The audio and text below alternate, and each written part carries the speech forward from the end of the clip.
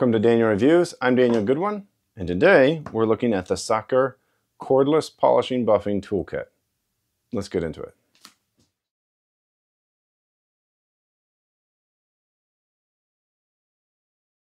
Okay, so you can see what you get. You get of course, the tool itself. This probably most important part. Very nicely made molded plastic. You get two batteries.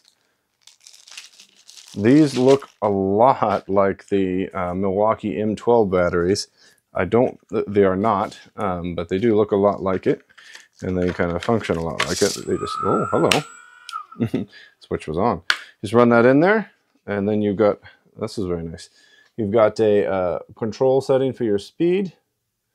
It goes up to 6, and it can go down to as low as 1. So that's very nice. Then you got an on-off switch. I can't tell you how much I love this. I hate the tools where you have to have a button that you press and you have to hold for like 2 seconds before it turns on, and you press and hold for 2 seconds and it turns off.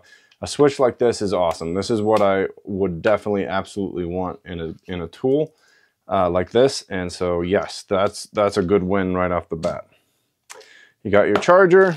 All right, and then you got several different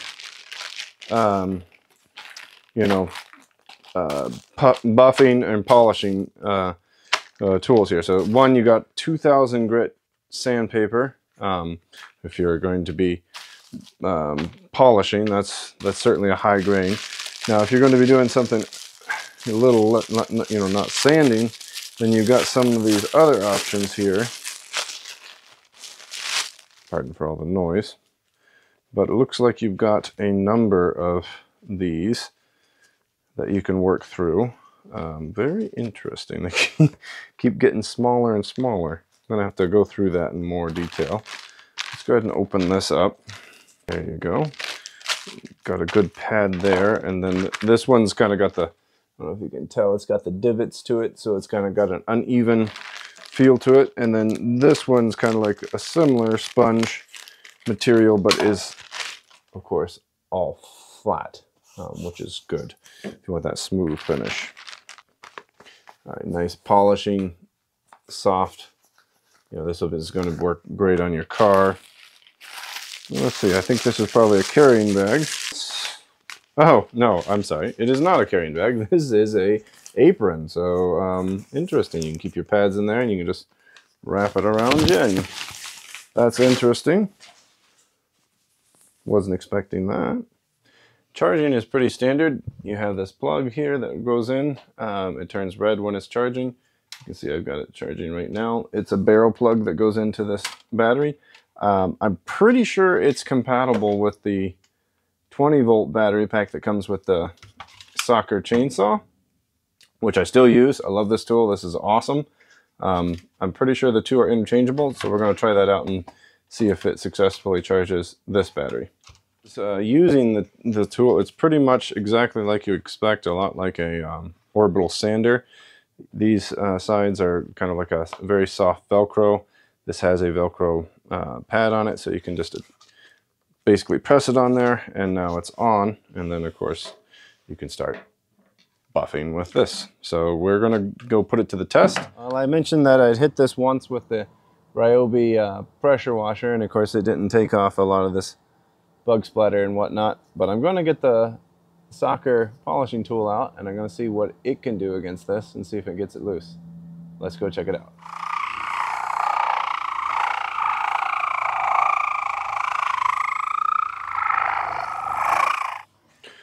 Okay, we're back at it. As you can see, I've done my best to get this this cleaned off as much as I can, and still haven't been able to get this this orange stuff off. I've been working on it for a while, as well as a few other spots that are sorely in need of a touch-up. So we're going to have to work on it a little bit more, see if we can't get it looking better. Okay, here it is after hitting it with the Saker polisher. I think it's done really, really well. Particularly, you can see most of the bug stuff and everything that was there. Actually, I have a couple more I need to hit again. And of course, up on the top, on the hood, everything is looking much, much better than it did before. So I think it's definitely made a huge difference in this. So we might hit it one more time and see if we can get it slightly better.